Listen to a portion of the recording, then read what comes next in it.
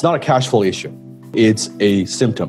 I was open a restaurant. Yeah. What would happen? I share with you, I would have a think about your career. It's that decision you made or the decision you didn't make. So the nature of business, people, technology, the world we live in means that there will always be a degree of unpredictability. New technology changes, yes, right? New things and disruption, new market and new competition. It means that for as long as we're in business, there's always a little bit of unpredictability. What's going to happen, right? We need to learn how to thrive in this kind of environment. So we remember I said like we sell certainty in an uncertain world, but we also need to be, how can we in this unpredictable world have a little bit of certainty or have some degree of certainty? How do we do that? We do that through systems. Think about your problems, your business, your challenges. Most of them are not one-off. They're not a one-time event. In most cases, you often find yourself with the same problem, same challenge again and again and again and again. Tell me, what are some of the problems you have? Like that has occurred a few times. Put in the chat. Some of the business challenges, some of the problems is not just one time, but it's like kind of recurring, right? Mm-hmm. Yes. Facebook. Ian said the Facebook. Yeah. Marketing. Yes. Genius marketing. Okay. Google algorithm. Content updates. Yes. What else? Let's see. Ads getting shut down. Google AdWords. Finding good people. Yes. Mm-hmm. Cash flow. Key advisors. Yes. Cash flow. So you can see these patterns. Now, by the way, most of these things, they are usually, if you say cash flow, it's not a cash flow issue. It's a symptom. What causes the lack of cash flow? You got to go a little bit deeper, right? Mm-hmm. What causes the lack of cash flow? So you got my money?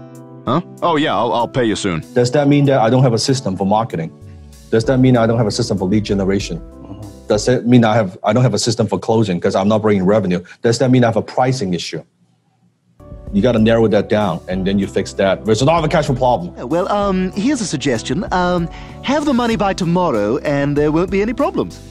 It's like someone's like, I don't feel so well. What does that mean? Yeah. Like, well, I just don't feel well. Headache. Is it stomach ache? Is it you got a headache? It's got what kind? Is it like this kind or like this kind? Like, yeah. What else do you feel? Are you coughing? You're not coughing? Then you have the right medication for that particular disease. For that particular when you're unwell. It's not like just take something. No. So COVID-19, it's an incident. It's just simply an incident within our business. That's something that we cannot control. But what we want to focus on is what we could control. There are companies who are kicking ass. I think a couple of days ago, I was sharing with you about if I was to open a restaurant, what would happen? I shared with you I would have a restaurant, and then it's strictly focused on delivery, tapping into like Uber, Dashdoor, like all those network. Yeah. No dining in, no waiter, no waitress. You're late. I'm not paying for those. If I was to be in the restaurant business today, that's what I would do. I was watching the news on the weekend. Yep. There's actually a term for it now. It's called ghost kitchens. Ghost kitchens. Ghost kitchens. Okay. And the guy was talking about the ghost kitchens because of this, they pivot. Yes. Now they have other business owners coming in, create prepackaged meal, all that. Yep. This has gone up 20%. Mm-hmm. The guy was watching the news. You can see on YouTube. Gone up 20%. And he's planning to open up way more locations in the next 12 months because he could see the ghost kitchen is going to be the next. Same with the sushi restaurant I was telling about, right? The sushi owner. They less costs and more in sales. Mm-hmm. And now they're watching other restaurant owners who did not make this pivot, want to close their place, take it for pennies on the dollar, and then take their kitchen and expand their operations. There's always money out there. People go there with the wrong freaking bucket. That's the problem. The money's there. They go with the wrong. They go with two hands trying to grab. No, bring a fucking bucket. I'll bring a fucking truck. You know. Well, people are too attached to their business. Yeah, like they don't pivot. They don't stop. It goes back to they don't spend time to think and strategize, and that's why they have a flawed business model in the first place. The COVID-19 is just an accelerator. It's just a trigger of why it's just like the restaurant. That's just like the retail, all those retail shops. Yeah. They're all dying anyway. They're all in debt. But COVID, it's just like a quick death versus a slow death.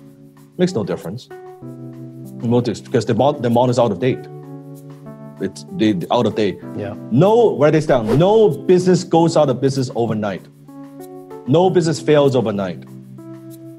They fail 6 months, a year, 2 years ago.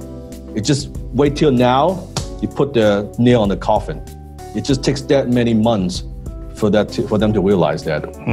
No business succeeds overnight, no business fails overnight. It's always, if you go back, trace back the entrepreneur, it's a series of decisions that they made or a series of indecisions, something they didn't do that caused the death of the business. They could have pivoted. They could have done something. They could have done Blockbuster. They could have bought Netflix. They didn't. They didn't take advantage of that out of business. It's one decision. So think about your career. It's that decision you made or that decision you didn't make. Because that indecision, it is a decision. By choosing not to do something, by choosing not to pivot, by choosing not to take advantage of the recurring model, by choosing not to be in social media, by choosing saying, hey, I'm not gonna have a remote team, by choosing not uploading a video, you chose not to get attention in the marketplace. You chose not to have that automated recurring model. You chose not to scale with a remote team. What do you want? What do you want? It's not that simple. What do you want? Indecision is a decision. So at the end of the day, the buck stops with us. And that's the beauty of a business. Your business is always a reflection of you, 1000%. Your business is always a reflection of you. It is it's the ultimate personal development journey you and I could go on. You're gonna face your own demons. You're gonna face your own insecurities.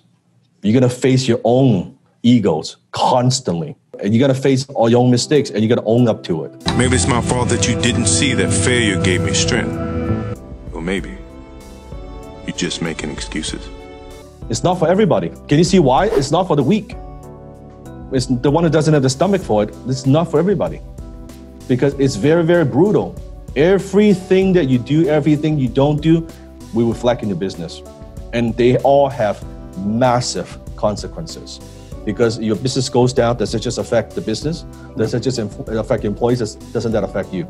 Doesn't that affect your family? Doesn't that affect your kids? It affects everybody around you. It's that serious. It's a serious game. This is a very, very serious game. And it's a game that you play 24/7. So one of the most powerful questions that you could ask is, how can you solve a problem not once, but forever? Instead of putting on fire again and again and again and again and again, how could you solve the problem once, not just once, just like Andre. I can do it for 5 minutes. Yeah, but then you got to do it next time for 5 minutes. You got to do it next time for 10 minutes. You got to do it. How can I solve this problem once and for all, so I don't have to deal with this thing anymore? It's a different way of thinking. Yeah. So in summary, by not doing exactly what you're teaching is a decision that we can only blame ourselves. Yeah, because that indecision is a decision. Is we choose. It's like people who are like losing weight. Well, I choose not to go to the gym. I choose like not to eat healthy food, or choosing to put it off because you're too busy right now. You choose not to do the cardio, right? But then before you know it, now you don't. Again, it's that 2, 3, 5, 10 years when we get older. Suddenly you have, you know, the heart disease. Suddenly you're overweight, you're obese, and because you choose not to do something, right? And most of the time it is like that in our life. And what I've learned is it's usually the decisions we choose not to make. Those, write this down, have the biggest consequences. Our regret in life usually comes from things that we don't do, not from the things that we do. Think about in your own life, isn't it true? It's the things that we didn't do, not the things that we do. One of the biggest regret I have in life is not spending enough time with my father. I didn't do it. One of my biggest regrets. I chose not to do it. I chose not to spend more time. I thought that I focus on building the business that will make him proud versus I should have spent more time with him. And now it's too late because he's gone.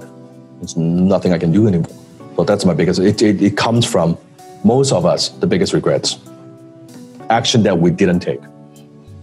Because usually when we take some kind of action, it produces some kind of results, good or bad. But at least it gets a little bit further, right? And we can say, okay, we take a little bit of action. Oh, we hit a wall. At least I take another direction. I hit a wall, but at least you're moving forward. But when we stay in the same spot, we don't move, we don't make that decision, nothing happens. And nothing happens, disruption happens, competition happens, COVID-19 happens, and then we're done.